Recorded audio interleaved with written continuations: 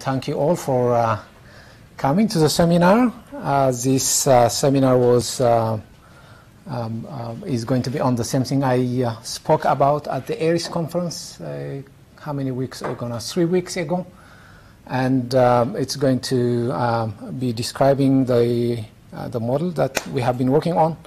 But we have more time, so I will be a bit chatty, okay? Because at the ARE conference, there was only 15 minutes. I might have used a bit more, but so I can be relaxed. You can stop me if you wish. I'm happy for you to do that, and we can have more discussion here.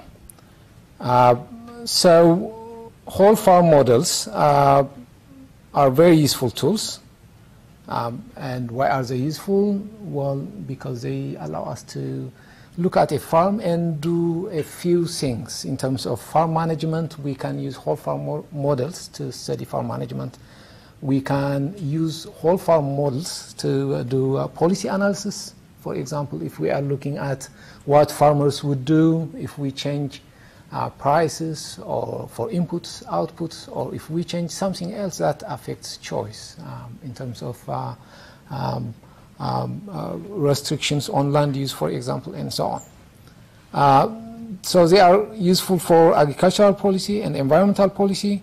They are also useful for pricing resources. For example, the whole farm model would give you shadow prices for land, for example. What's land worth to a farmer? So if I want to know what the value of land to a farmer is, I can work out the value curve by using a whole farm model. Okay? What a farmer is willing to pay for more land depends upon what they can make out of it, and this is a good way to evaluate that. They can be flexible, can be built at different levels of complexity. What do we mean here? Because in a moment I'm going to say they are complex, okay? Even within that complexity, you can make them simpler and so on. Why? Because I could have a whole farm model that aggregates things, so it's like a coarse model looking at a few enterprises, okay? I could, for example, ignore livestock or represent livestock using something simpler, but then focus on the land use and so on. Someone could build a whole farm model. They don't go into the details of wheat, barley, oats, and so on. They just group them as cereal, and then they have canola, they have some other things. Okay? I could group pastures into one. It depends on what type of detail you are looking for, but they can be specified at different levels. Most people who are ag economists will know what they are, but these days you can never be sure because ag economics teaching is changing. You know, you walk into a place to teach and then say, you know about this, of course, and the students will say, what are you talking about? We are not from the 80s. we are from the 2000s. Yeah, everything changes. So modeling farms, what do we study about farms? Well, a lot of ag-econ research is driven by what he can do. You know, somebody comes up with a method and people will use the method, and there will be a lot of research. So just create a trick, okay? Give people something to do, and they will be busy for a long time until something better comes. So a lot of research on agriculture is driven by what's the next method. And it can be a bit unbalanced, because there can be things that could be studied, but they are not cool, because the tools that you could use to study them don't get you publication. So they might be more important, but for research, the research is here, the real story is out here, okay? So you can have those problems, and what happens is, in a lot of cases, people study single enterprise. So I might study maize production or cassava production or something, and leave the rest of the stuff outside, or just aggregate. So take the whole farm, but just lump the whole farm into one thing. There is output, okay, whether it's livestock or crops, just one, and then go on and do your analysis. But the detail is hidden. But I think one of the exciting things from the 70s or 80s was something called farming systems. So when we went to university, of course, from science background or something, your thinking is here, and then you go to university, and this economists say, actually, we have to start thinking along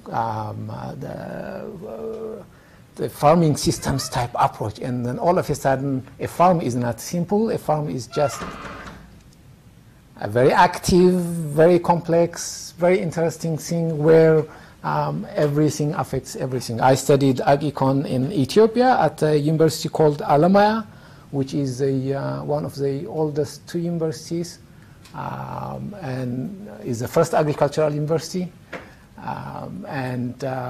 There were German ag economists from Eastern Germany, because Ethiopia used to be a socialist country in the 80s. So our socialist brothers would come over and they would teach in the universities. And these researchers had come with this idea of farming systems. They were very keen. It was, I think it was understood to be a French system, way of thinking, but these people were very keen, and they would go to these farms where the farmers were growing something called chat. Anyone knows what chat is? A narcotic, because it's a cash crop. That's what the farmers in eastern Ethiopia used to grow. Would go to Djibouti, and on a plane would get in Saudi Arabia. It was like, you could see a farmer carrying 10,000 in a bag, when every farmer in the country elsewhere would be lucky enough to see 1,000. Okay, so these researchers came and they went into these villages, and they were looking at stubble and stuff, and they had these little computers at Alamaya. You know Alamaya, right? At Alamaya, and they were entering these things. The details, but they were quite serious about this stuff. What wasn't there is, when you study ag-econ, okay, you can learn it, but then you can't use it because it's just a way of thinking. There is no way for you to analyze things with that, because you don't have the model, you don't have the data. So most research everywhere is like that, but they did leave one paper on whole farm modeling in Ethiopia. I think Jeff found it last year. They did make a whole farm model from, was it late 80s or early 90s? They did leave a whole farm model, which was interesting. They made. So the farming systems approach encourages you to use a whole farm model, okay? Because what you are after is after the synergy between the different things. So what you do with cropping is relevant for livestock, because livestock depend on cropping, stubble and so on. That's one. But also the land use determines how much crop you can have and how much pasture you can have and so on. So they are useful, but they can be difficult to build. And one of the points I make in this presentation is I think we should be seeing more applications of whole farm models, because they are rich, they are more useful, but we don't see because they are like an infrastructure model. Okay, you need to build a whole farm model. You need to spend a lot more time than you have when you do a master's or a PhD. Okay, even as a PhD student, I have seen some PhD students doing whole farm modeling. Even within the 3 years, they cannot construct a whole farm model for a new place. It's not possible. You can adapt one with good help, like Midas, but you cannot build one and do a good job unless you have been an ag-econ researcher and you know the place very well, you know the data and so on. So they can be difficult to build unless they are a toy model. Most agricultural systems have several crops. You have to worry about crop rotation and sequencing. That's the whole idea of crop rotation, is what you plant last year and the year before affects what you should expect this year from your yield. So you cannot use simple yield curves to just decide what you should grow. Each crop cannot be modeled as a fixed yield crop, which is what most people would find it easy to do. But then if you want to optimize, you also need to optimize the level of fertilization and so on. So the yield is not a number, okay? And you have livestock. Livestock is very interesting because it's the hardest in modeling whole farm models. Because why is that hard? Because livestock is live. Okay, so it's live. You know, you have to think about the reproduction. You have to think about the energy demand, and you have to think about the different outputs and so on. So you have to think about mortality rates, all those things, shearing, and so on. Here, there are some modelers from Midas days, right? Mike and Steve here. Yeah. So you have been doing this a lot in, was this in the 80s? You guys were, yeah. 90s, right? 90s. 80s and 90s. 80s and 90s, yeah. And you have to think of the synergies between the two. And of course there is environmental issues. One way, one good reason to use whole farm models is if you want to model emissions like carbon emissions and nitrate leaching and so on, then you have to link these things to what you do with the land. If you cannot build your own, you can adapt, but I think people who have looked at something like Midas would know. You might spend lots and lots of time going through spreadsheets and so on to know what to do, okay? And how many have we had adapting Midas in the last 2 decades? You could count them on one hand, okay? We don't, Tash was one, there might have been a couple others. There's Redmond, yeah. So I looked at Midas and then I put it aside and went and wrote my own GAMS code because it takes more time to do that. Well, if we had active research going on, probably you would, but the way Midas is set up, that wasn't an option for me. Of course, once you set it up, you have to solve it.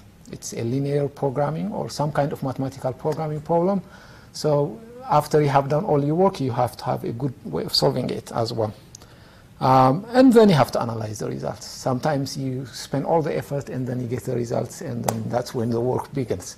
What do you do with the results? Just to give you an example, this is from a wheat yield curve from long time ago.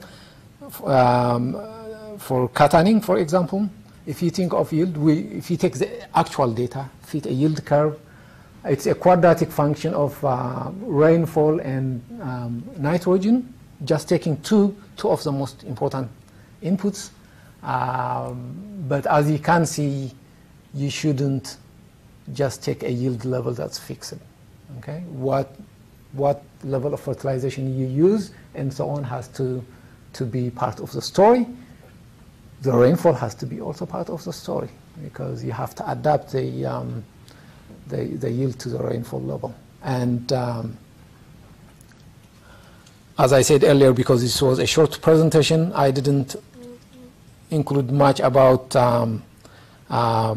where this came from, but this whole thing began from our interest in the Katanning region. And the Katanning region is a region where several crops are grown. Livestock is mostly sheep, but farmers would need to make choice about crops. You would need production parameters for your crops. Okay, you wouldn't just plug in numbers, as I said. Available land resources would have to be taken into account.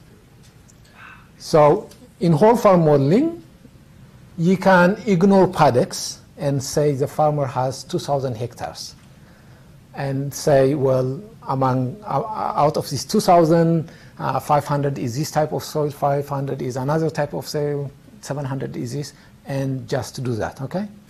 But farmers don't do agriculture that way. They don't have 2,000 hectares. They have 2,000 hectares, but they have paddocks, okay? Land management is by paddock. So for the Katanning region, farmers would have roughly, I think this is data from 10 plus years ago, 20 paddocks, okay? So they are allocating paddocks, not areas. And What does that mean?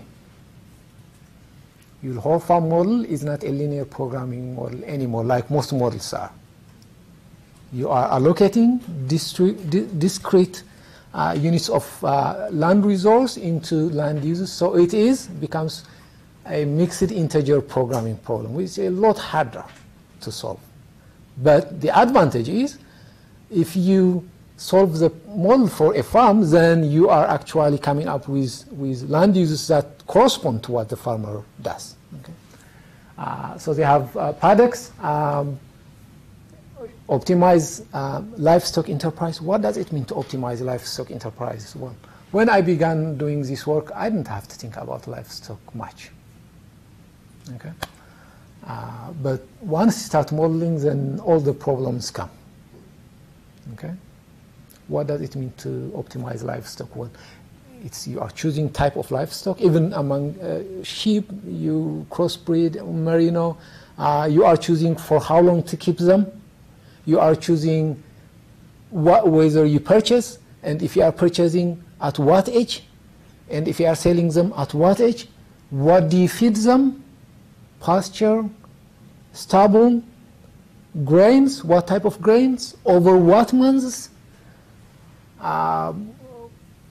what energy levels do they get from the different sources, what energy levels do they need when they are pregnant, when they are lactating. All this, Jeff has done a lot of good work. Jeff is a co-author here, comes from UWA Maths and Statistics, but was at the International Livestock Center for Africa, which is now part of what's called ARE-UWA, International Livestock Research Institute.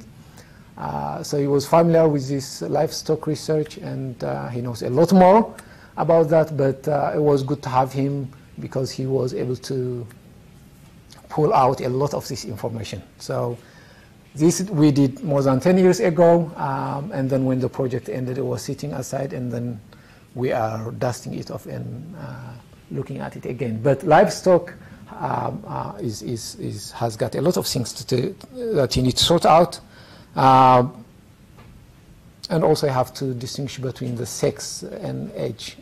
So if you are modeling one type of sheep, there are two sexes, and you have to keep track of the age. So all of a sudden what you have is you have a lot of parameters, variables to keep track of. So in the example we have been using, in the modeling we have been using, for example, if you think you keep the sheep for 7 years, the model will allow you to shorten it, no problem. And that's one of the things I have been working hard on, is to make it flexible. But then you have 84 months, okay? 84 months and two types.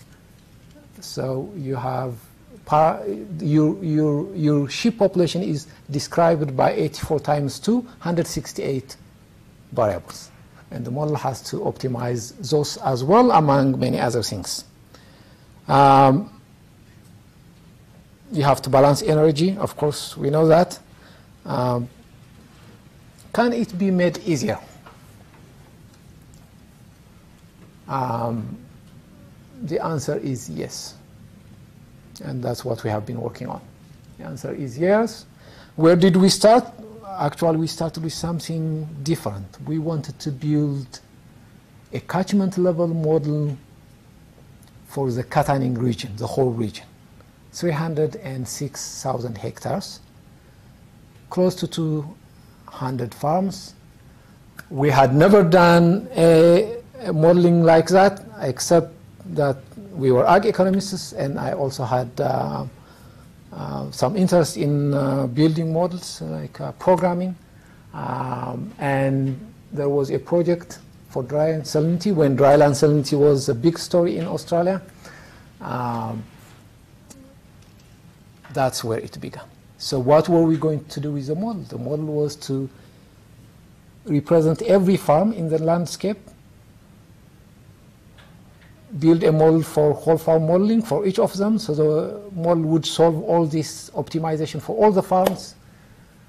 And the choices that the farmers would do was between cropping and planting perennial pastures like saltbush and lucerne and so on, to tackle the dryland salinity problem. The reason is we were trying to figure out if you could give farmers incentives to switch from crops to perennial pastures like lucerne, whether you would have an impact on the hydrology. So to do that, you need a hydrology model, and this was something like SWAT, but SWAT didn't have lucerne, SWAT didn't have saltbush, SWAT didn't have oil mallee, which were the three cover types, and we did a lot of hard work to put them into the plant database for SWAT and so on. That's where this began. There was a report from it, but the amount of money you had to pay farmers, according to what SWAT was telling us, was ridiculous. and the thing didn't get published. So, but the report is out there, and now we are revising the data, but we are not going to do the hydrology modeling again. We'll just look at what farmers would do, okay, without falling hostage to the hydrology again.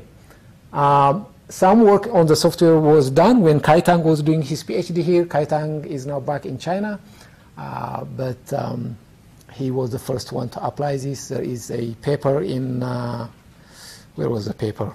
Was it Ager? I think Ager.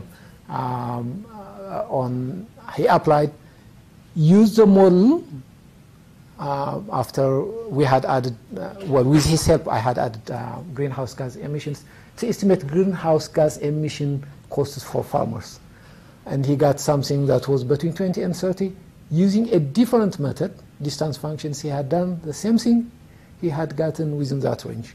And the estimates, you will see later, were different from what most people got. So that was the first publication from the model. It had been simplified. He had to only just do stuff to get it to run. He didn't have to waste a lot of time. So this paper was one of his 3 papers. Otherwise, it would have been, whole farm modeling would have been his entire research, because he would have had needed more time. So it's possible to make it simpler. And simpler in many ways. You need to make it first easy for people to include land use, livestock enterprise, so that they just choose things, okay? And you have to come with a flexible idea of land use as well.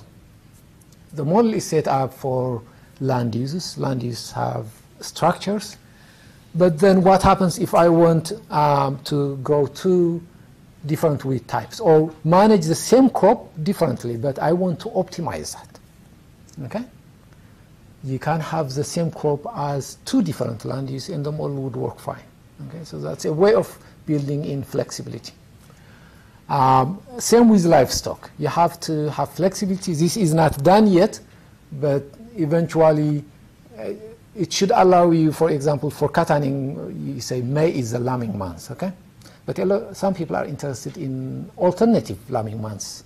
So you should be able to allow people to do alternative lambing months easily. So I would give in my model as a choice a livestock enterprise where the lambing is May, but I could have another where the lambing is, what was it, September? With that, some of the students were studying for their master's research. So that's something that should be done and can be done.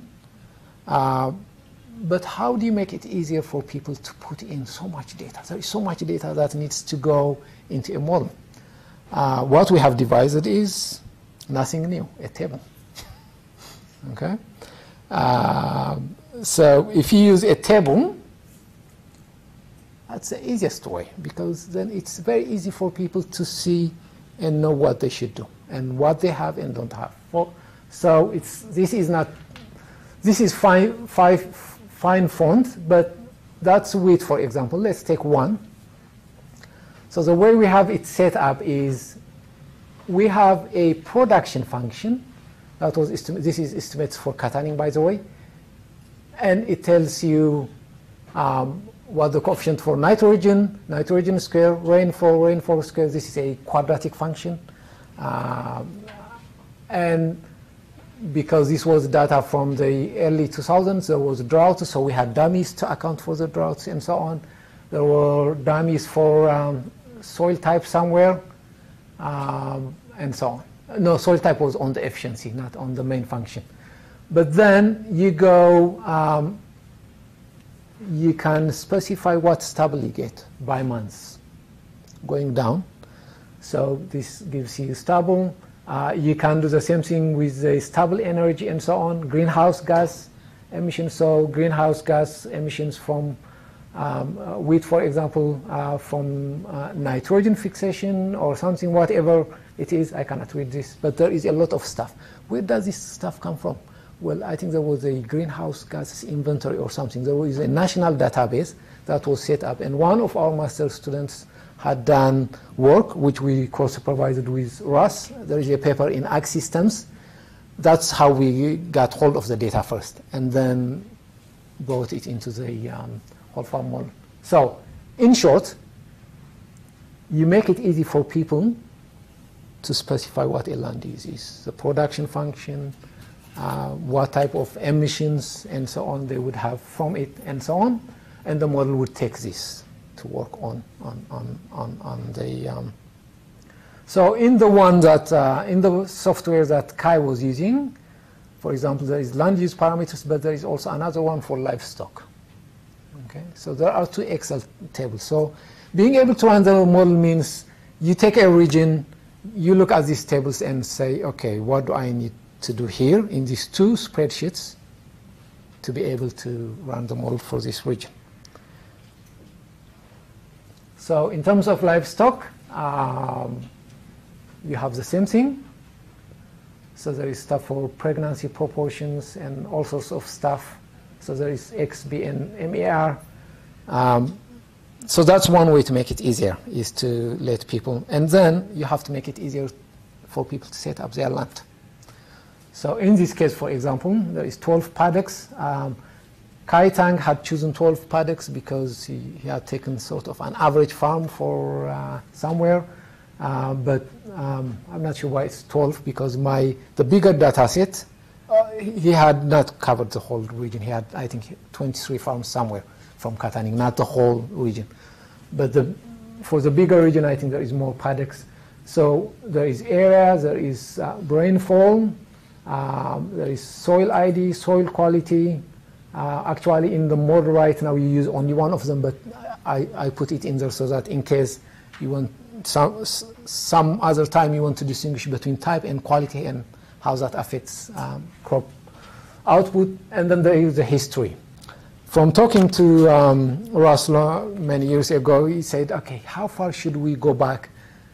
In terms of worrying about the history of land use, he said, ideally 3 years, but 2 years is good.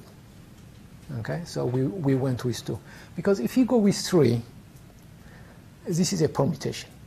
The mathematical problem becomes much bigger. Okay? So if you have 6 land uses, and if you want history for the last 3 years, that's 6 to the power of 3, which is much bigger than 6 to the power of 2. So that's why we chose 2, a compromise. So just to, is this going to work?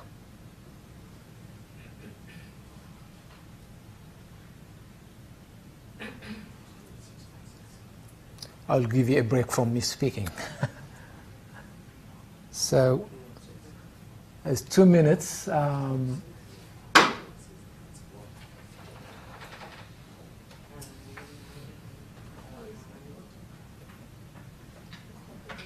Just to give you a sense of how easy it is to set up things. Why is I see it's spinning here, but not so.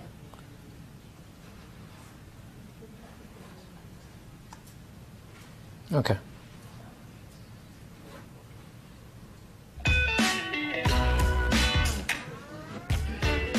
With HelloFresh meal kits, you An get ad. Another ad.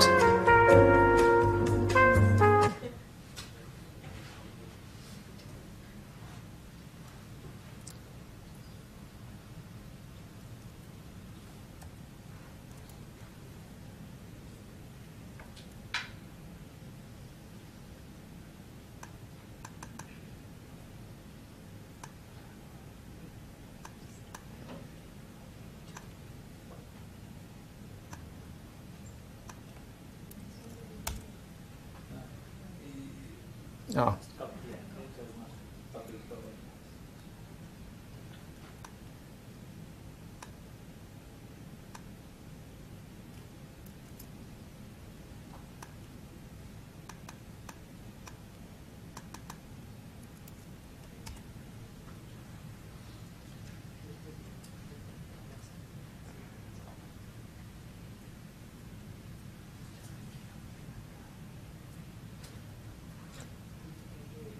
So that's choosing the land use parameter stuff. I should just stop it here. So what happened is that's what Kai was using here. But this was done 5 years ago. And I was just beginning to work on the interface, just getting by. So I didn't have the luxury of making it good. But still, there was a place where you could click and paste a CSV file into it. And now he's using it to supervise in China, and he has done a couple of papers. So I guess that's what he's doing. He's preparing his spreadsheet and pasting it into it. Then you choose your land use, what to include, and so on. So if you are just testing, you could include only some. You could change things here. And then you choose land use. Yes, you choose, thank you. You choose land use. So what's happening here is you can specify minimum and maximum number of years for a land use. Why is that important? Well, if you are being contracted to plant lucerne, you cannot just grow lucerne now and take it out next year. Okay, so you need to have a minimum. And this is the livestock, so you can decide how long they live for and many other things. And then this is a stubble. You select what to feed them, which ones, and so on. And this is a grain feed. You can select, and you choose the time horizon. Then you can adjust the prices for the crops. You can adjust the greenhouse gas prices if you are modeling that. Then you say optimize. It sets up. Okay. Now, where is this happening? This is one of the innovations in this one. Is it was set up so that you could have it on an iPad and so on. Of course, an iPad cannot solve a mixed integer programming problem. Okay. And even if you have a laptop, you need GAMS. And you need something like Cplex, which is a commercial software or something equivalent. And that's going to cost you, by the time you get Cplex, probably close to 2,000 years. So what I have, what is that?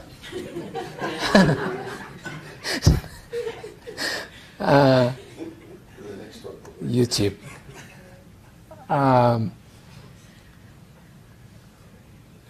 Okay. So what I have done is I have written it so that it takes a mixed integer programming problem, it writes it, sends it over to the new server, solves it, and it gets the results back. And usually it takes only a few seconds, okay? And then it processes the results. That's what's happening. So that's one of the good things with this one is then you don't have to have the solver to solve it. Of course, the new solvers that are the US, that's a public service, you have to be careful with commercial use because they are meant to be for research. But what the software does is it writes out the equations, it writes out the matrices, so I can very easily write out the problem so that it can be solved locally, one, if you have GAMS. Second, I can do that with R. So that's the two additions I am going to do, and that's very easy to do, is to, if you are using it, and if you are not sure that you are allowed to use this for commercial purposes, then you can solve it on your machine using R, which is free. So that's a paper by Kai. And what he had done is gas, greenhouse gas emission stuff, and this is the emission stuff he was modeling. This is his estimate for what it would cost farmers, and of course he got this. Did I say more than 20? It was close to 20. But many of the other estimates that were out there were huge. Okay? Of course, not believable. Okay? It doesn't take farmers 50 and 130. And of course, it's easier for livestock farmers to cut back on carbon. So, as I said earlier, one of the things that people would be keen to do with whole farm models is not just farm management, it will be environmental stuff. And if you have a model that makes it easier for people to specify what type of environmental effects, whether positive or negative, they can do, it will be useful. So what are we doing right now? I'm still working on improving stuff.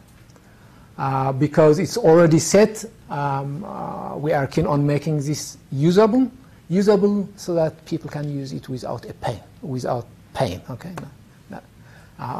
And that's my mission right now, is to make it simpler for people to use. How? Well, improving it. So improving, including allowing people to graph things and so on. Developing shared database will be useful. Why is that? As I said, there is a spreadsheet that people can use, but then if you develop spreadsheets for different regions, then it becomes easier for people to adapt things. Jeff is keen to develop a version for Ethiopia. Now, taking the model and applying it into anywhere in Australia is easy because it's similar structure. The land uses might change, but farmers have paddocks, farmers have similar resources. But taking it overseas and using it, the first thing that comes is this is a model that's key, that's focused on optimizing paddock use, okay, among other things. Now, how many paddocks how many plots do farmers have? And then you worry because maybe they don't have many, okay? But if you are doing it at a bigger level, a village level, and you have to have a reason for that, which is possible to come up with, then it becomes useful, okay? So that's one thing.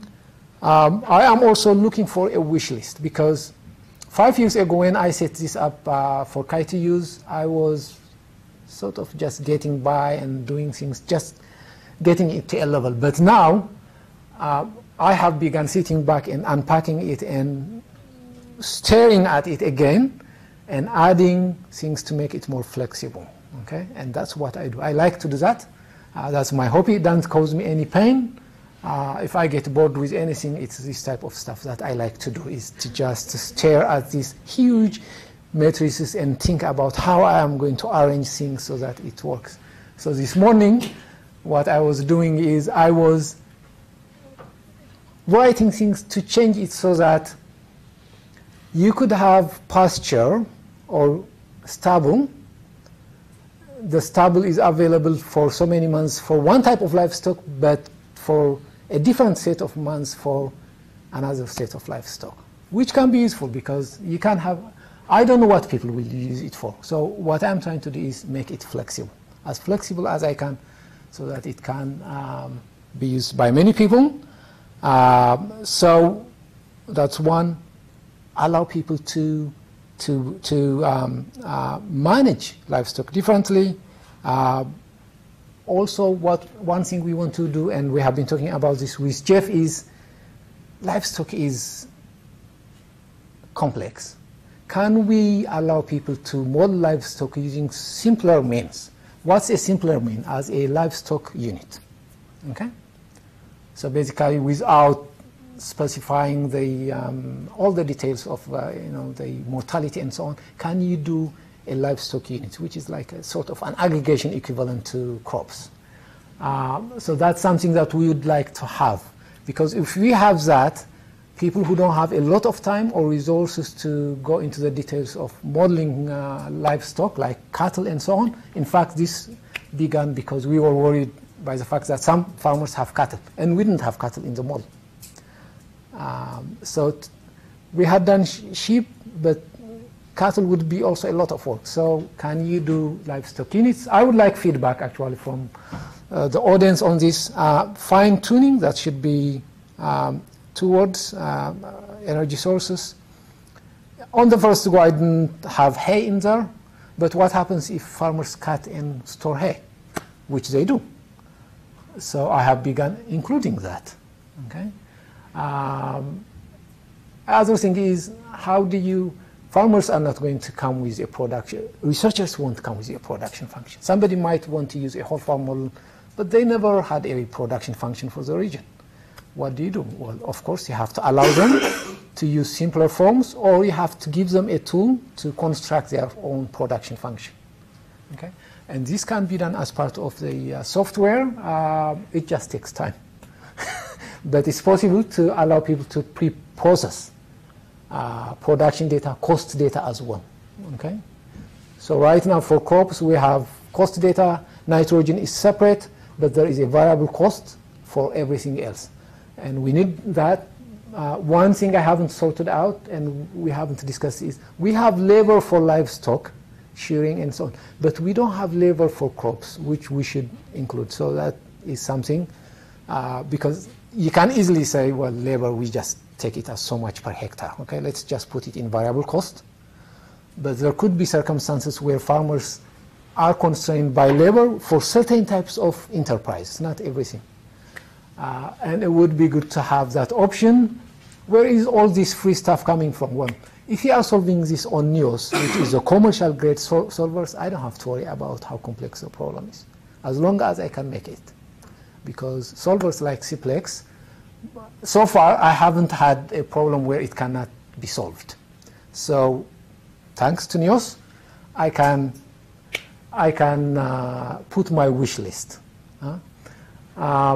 Intercropping, how do you model intercropping? So I was doing some changes for people to be able to have multiple crops. That's something I added this week, because if you have multiple cropping, then the pasture from the same crop could be coming from 2 different times in the year. And that wasn't part of the original, so I am putting that in. But intercropping, so far we have been saying, well, if it's intercropping, just create a new type of land use and specify things. But that's a way to go, but that requires some thinking. In developing countries, intercropping would be important. So if you are just after the output in terms of value and so on, and the costs, that's easy. But if you are interested in what type of stubble you are getting that detail, then that's a different story, because you cannot just ignore the fact that you have 2 types of plant externalities. We have GHG. What else? Nitrate leaching, you can model it as an add-on because we have nitrogen, but is there something else that should be modeled? So I haven't done any real work, but I am starting to think maybe I should have in the model something that allows people to add in an externality without knowing what the externality is for me. But they can specify the link between the externality and land use or crop types. And that's something I can do. Processing results. Sometimes the heavy part is you get your data, your results, then you have to analyze. And analysis is not always easy. So right now it organizes things by paddock. For example, it shows you what you grow on a paddock, what you use, and so on. But more will be useful. It writes out the equations, so you can use LaTeX to actually read the equations. This is good for checking, not for the user, but for me while I'm writing it mainly. But for the user, it would be for writing out reports. Could this ever be relevant to farmers? Because how do farmers, now it takes you back to the question, why would a farmer want something like this? I think that's a whole different level. You can get keen farmers like John Young type, the person who does the Midas stuff. But for this to be useful for farmers, you have to add another layer, which is link these to their cash flow, and so on, to how they manage their inputs and outputs. But That's not impossible, but that's not planned for the next 2 years or so, because we want to have a good model for researchers first.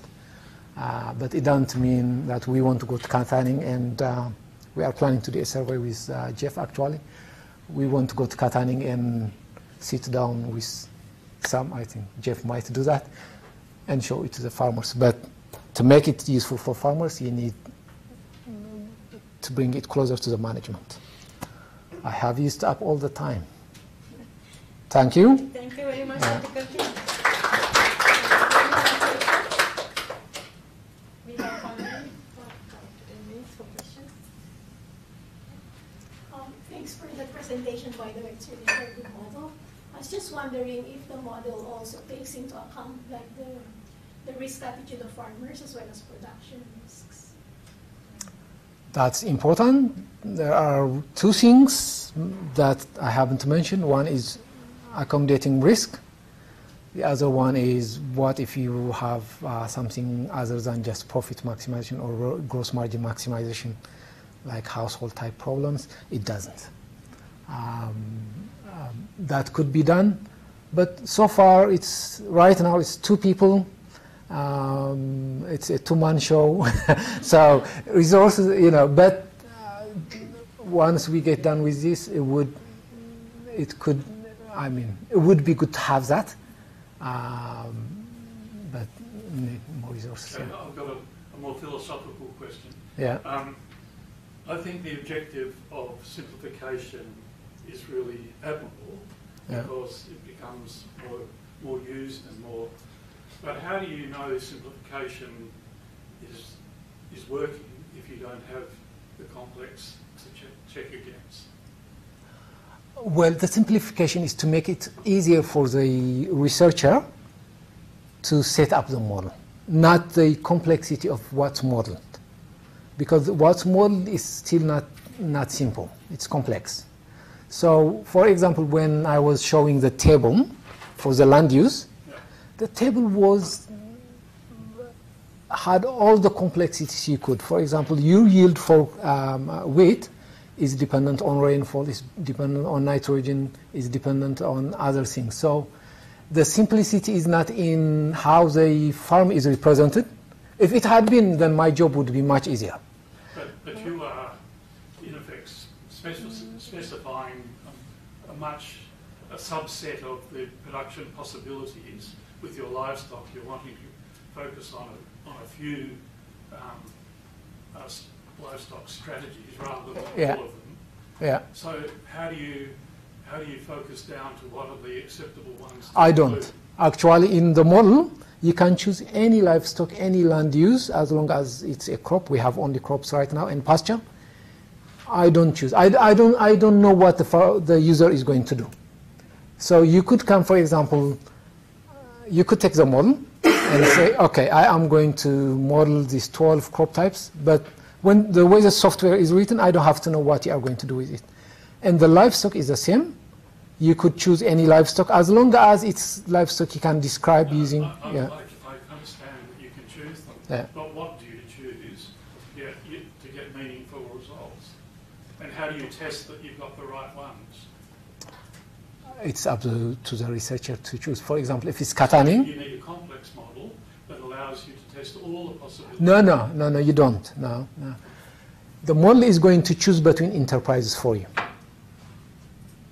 So the model is choose the enterprises of the ones that you allow it to compare. First, you have to come with the choices you want to consider. You come with the choices you want to consider. So if you are in Katanning, you have to have a set of land uses that you want to consider.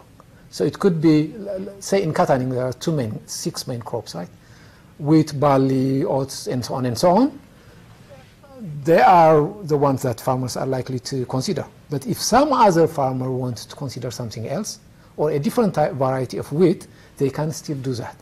But you have to have an idea of what you want to choose from. Okay? Indeed. Beforehand.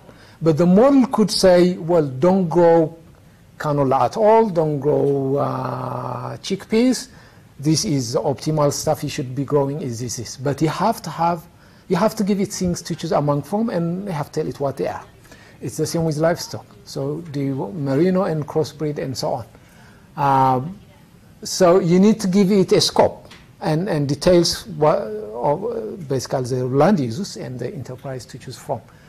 But that's something that every researcher would know beforehand. That's for any given region, it's known what crops are grown and what livestock are used. But still doesn't prevent you from including something experimental to see if it makes sense. So I could use it to evaluate a certain crop variety or a certain way of managing merino sheep that has never been tried before. And what am I changing? Maybe I'm changing lambing rates, I'm changing how long I keep them for, I'm changing what I feed them, and so on. So I could have merino sheep, but I could have 5 different types of merino sheep because I'm considering 5 alternative ways of lambing and so on. So the model, by making it simple for the user, is actually allowing people to model more complex things. But modeling more complex things by considering different alternatives that would be harder to do if they had to develop their own models. Students coming, We yeah. have to stop this seminar now, but Atakelty will be around if you have questions. Still you can Okay. Thank you. talk to him. Thank you so much.